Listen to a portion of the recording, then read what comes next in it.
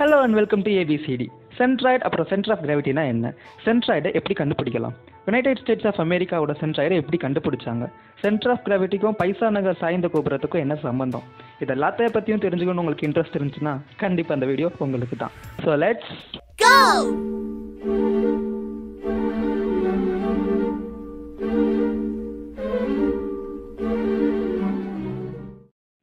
ரொம்ப simple. சென்ட்ராய்டுனா 2D, centre of கிராவிட்டினா 3D, அவ்வளோதாங்க. Okay cool. இப்போ ஒரு பேப்பரில் ஒரு ஸ்கொயர் வரைகிறீங்கன்னு வச்சுக்கோங்களேன். இதுக்கு மாஸோ வெயிட்டோ கிடையாது, இட்ஸ் ஜஸ்ட் அ ஷேப், கரெக்டுங்களா?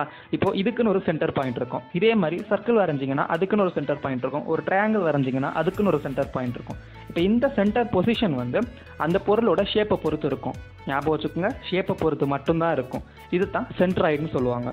இதை எப்படி நீங்கள் ஃபிசிக்கலாக ஃபீல் பண்ணலாம் அப்படின்னா, இந்த ஷேப்ஸுக்கு எதனாச்சும் ஒரு கார்ட்போர்டை கட் பண்ணி எடுத்துக்கிட்டீங்க அப்படின்னா, இப்போ எக்ஸாக்டாக அந்த சென்ட்ராய்டுக்கு கீழே அதை பேலன்ஸ் பண்ணீங்க அப்படின்னா அது எக்ஸாக்டாக பேலன்ஸ் ஆகும். இந்த மாதிரி சிம்பிளான ஷேப்ஸ்க்கு ஓகே, ஈஸியாக கண்டுபிடிச்சிடலாம். ஒருவேளை இந்த மாதிரி காம்ப்ளெக்ஸான ஷேப்ஸுக்கு சென்ட்ராய்டு எப்படி கண்டுபிடிக்கிறது? அதுக்கு ஆர்கிமெடிஸ் ஒரு வழி சொல்கிறாரு. இந்த மாதிரி காம்ப்ளெக்ஸான ஷேப்ஸில் சில ஹோல்ஸ் போட்டுட்டு அந்த ஹோல்ஸ் வழியாக அதை தொங்க விட்டுட்டு அதுக்கப்புறமா இப்போ ஒரு ஹெவி வெயிட் உள்ள பிளெஞ்சரை அதே ஹோல்லேருந்து தொங்க விட்டோம் அப்படின்னா இப்போது அந்த பிளெஞ்சர் காட்டுற டைரக்ஷனில் ஒரு லைன் வரையலாம். இப்போ இதே ப்ராசஸை அடுத்தடுத்து இருக்கிற சில ஹோல்ஸில் ஃபாலோ பண்ணோம் அப்படின்னா இந்த லைன்ஸ் எல்லாமே எங்கே இன்டர்செக்ட் ஆகுதோ அதுதான் அந்த ஷேப்போட சென்ட்ராய்டு. யுனைடெட் ஸ்டேட்ஸ் ஆஃப் அமெரிக்காவோட சென்ட்ராய்டை கூட அதோட ஷேப்புக்கு கார்ட்போர்டில் கட் பண்ணி அதை பெர்ஃபெக்டாக எங்கே பேலன்ஸ் ஆகுதுங்கிறத வச்சு தான் அதோட ஜாமெட்ரிக் சென்டரை கண்டுபிடிச்சாங்க, அதாவது சென்ட்ராய்டை கண்டுபிடிச்சாங்க. கன்ஸ்ட்ரக்ஷன் ஃபீல்டெல்லாம் சென்ட்ராய்டு மிக முக்கியம் அமைச்சரே. இப்போ ஒரு சீசால ஈக்குவல் வெயிட் உள்ள ரெண்டு பேரையும் ரெண்டு பக்கம் உட்கார வச்சுட்டு அந்த பல்கிரமை அதோட நடுவில் வச்சாலே பெர்ஃபெக்டாக பேலன்ஸ் பண்ண முடியும்.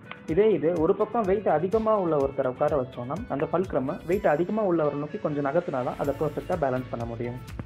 இது ஏன் அப்படின்னா, ஃபஸ்ட்டு கேஸில் ரெண்டு ஈக்குவல் மாஸும் ஈக்குவல் டிஸ்டன்ஸில் வந்து சென்டர் பாயிண்ட்லேருந்து தள்ளி இருந்ததுனால இந்த டோட்டல் அசம்பிளியோட மாஸோட கான்ட்ரிபியூஷன் வந்து நம்ம சென்டரில் வச்சு அஷ்யூம் பண்ண முடியும். ஆனால் செகண்ட் கேஸில் ரெண்டு பேரோட மாஸும் வேறு வேறையாக இருக்கிறதுனால அந்த டோட்டல் அசம்பிளியோட மாஸ் கொஞ்சம் தள்ளி ஆக்ட் ஆகிற மாதிரி தான் அஷ்யூம் பண்ண முடியும். ஸோ இந்த பொசிஷனை தான் சென்டர் ஆஃப் மாஸ் அப்படின்னு சொல்லுவாங்க. இப்போ ஒரு 3x3 ரூபிக்ஸ் கியூப் எடுத்துக்கிட்டோன்னு வச்சுக்கோங்களேன். இந்த ஒரு கியூபுக்குள்ளே 27 குட்டி குட்டி பிளாஸ்டிக் கியூப்ஸ் இருக்கும். இது எல்லாத்துக்கும் ஈக்குவல் மாசஸ்ன்னு அஷ்யூம் பண்ணிக்கிட்டோம்னு வச்சுக்கோங்களேன். இப்போ இதோட சென்ட்ராய்டும் சென்டர் ஆஃப் மாஸும் ஒரே பாயிண்டில் கோயின்சைட் ஆகி அந்த கியூபோட சென்டரில் இருக்கும். இது ஏன் அப்படின்னா அந்த 27 குட்டி குட்டி மாசஸ்மே அதோட சென்டர் பாயிண்ட்லேருந்து ஈக்குவலாக டிஸ்ட்ரிபியூட் ஆகிருக்கு. இப்போது அந்த 27 குட்டி குட்டி மாசஸ் மேலேயுமே ஒரு கிராவிடேஷனல் ஃபோர்ஸ் ஆக்ட் ஆகும் இல்லைங்களா? இந்த 27 குட்டி குட்டி கிராவிடேஷனல் ஃபோர்ஸஸ்க்கு ஈக்குவலண்டான ஒரு ஃபோர்ஸ் எங்கே ஆக்ட் ஆகும் அப்படின்னு பார்த்தீங்கன்னா அது சென்டர் ஆஃப் மாஸில். இப்போ இந்த 27 குட்டி குட்டி பிளாஸ்டிக் கியூப்ஸில் ஒரே ஒரு கியூபை மட்டும் ஒரு மெட்டல் கியூபால் நீங்கள் ரீப்ளேஸ் பண்ணுறீங்கன்னு வச்சுக்கோங்களேன். இப்போ இந்த டோட்டல் ஆப்ஜெக்டோட சென்டர் ஆஃப் மாஸ் பார்த்தீங்கன்னா இந்த மெட்டல் ஆப்ஜெக்டை ஒட்டி கொஞ்சம் நகர்ந்துருக்கும்.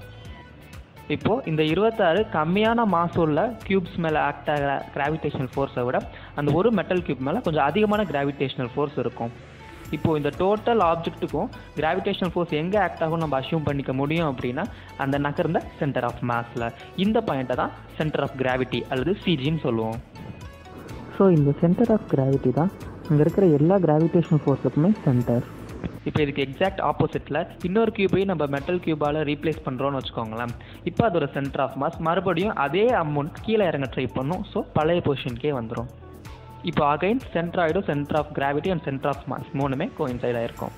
So centroid centre of gravity ரெண்டுமே ஒன்று தான். எப்போ அப்படின்னா அந்த ஆப்ஜெக்ட் முழுசுமே அந்த மாசஸ் ஈவனாக டிஸ்ட்ரிபியூட் ஆயிருந்துச்சு அப்படின்னா. அப்படி ஆகலை அப்படின்னா சென்ட்ராய்டு அதோட ஜாமெட்ரியை பொறுத்து இருக்கும், சென்டர் ஆஃப் கிராவிட்டி அதோட மாஸ் டிஸ்ட்ரிபியூஷனுக்கு ஏற்ற மாதிரி சென்ட்ராய்ட்லேருந்து கொஞ்சம் டீவியேட் ஆகியிருக்கும். 2D ஆப்ஜெக்ட்ஸை பேலன்ஸ் பண்ணோம் அப்படின்னா நீங்கள் சென்ட்ராய்டு மட்டும்தான் இருக்கும் அதுக்கு. ஸோ சென்ட்ராய்டில் வச்சு பேலன்ஸ் பண்ணலாம். 3D ஆப்ஜெக்ட்ஸை பேலன்ஸ் பண்ணோம் அப்படின்னா நீங்கள் சென்டர் ஆஃப் கிராவிட்டிக்கு டேரெக்டாக கீழே வச்சு தான் பேலன்ஸ் பண்ணணும். அண்ட் இந்த வீடியோக்கான போனஸ் நாலேஜ், நீங்கள் ஒரு சுத்தியில் மேலேருந்து ஹரிசாண்டலில் கீழே விட்டிங்கன்னு வச்சுக்கோங்க, அது ஏதாச்சும் ஒரு டைரக்ஷனில் ரொட்டேட் ஆகிறத பார்த்துக்கலாம். ஸோ அப்போது அந்த ஹேமரில் இருக்கிற எல்லா பாயிண்ட்ஸுமே ரொட்டேட் ஆகுமே தவிர அதோட சென்டர் ஆஃப் கிராவிட்டி ரொட்டேட் ஆகாமல் டேரெக்டாக தான் ட்ராவல் ஆகும். அதை மையமாக வச்சு தான் அதை சுற்றி இருக்கிற எல்லா பாயிண்ட்ஸுமே டில்ட் ஆகும். அதே மாதிரி ஒரு பொருள் கீழே விழாமல் ஸ்டேபிளாக நிற்கணும் அப்படின்னு வச்சுக்கோங்களேன், அதோட சென்டர் ஆஃப் கிராவிட்டியிலேருந்து டைரெக்டாக கீழ் நோக்கி வரையப்படுற லைன் வந்து அதோட அடிப்பாகத்தை கிராஸ் பண்ணி போகணும். இப்போ ஒரு வாட்டர் பாட்டில் இருக்குன்னு வச்சுக்கோங்களேன், இந்த ஷேப்பில் அதை லைட்டாக டில்ட் பண்ணுறோம் அப்படின்னா இப்போது அதோட லைன் பார்த்தீங்கன்னா அதோட பேஸ் வழியாக தான் போகுது. இப்போ மறுபடியும் அந்த டில்ட்லேருந்து கையை எடுத்துட்டீங்க அப்படின்னா அது மறுபடியும் பழைய ஷேப்க்கே போயிடும். இது இன்னும் கொஞ்சம் நீங்கள் தள்ளி ரொம்ப சாய்க்கிறீங்க, இப்போது அந்த லைன் வந்து பேஸ் வழியாக போகாமல் அதோட சைட் பக்கம் வழியாக போகுது அப்படின்னா அதால் பேலன்ஸ் பண்ண முடியாமல் ஸ்டெபிலிட்டி இல்லாமல் கீழே விழுந்துடும். உலக அதிசயங்களில் ஒன்றான பைசா நகர் சாய்ந்த கோபுரம் கூட இதே கான்செப்டில் தான் இன்னும் ஸ்டேபிளாக இருக்குது. அது என்ன தான் டில்ட்டாக இருந்தாலும் அதோட சென்டர் ஆஃப் கிராவிட்டி இன்னும் அதோட பேஸ் வழியாக தான் போயிட்டுருக்குது.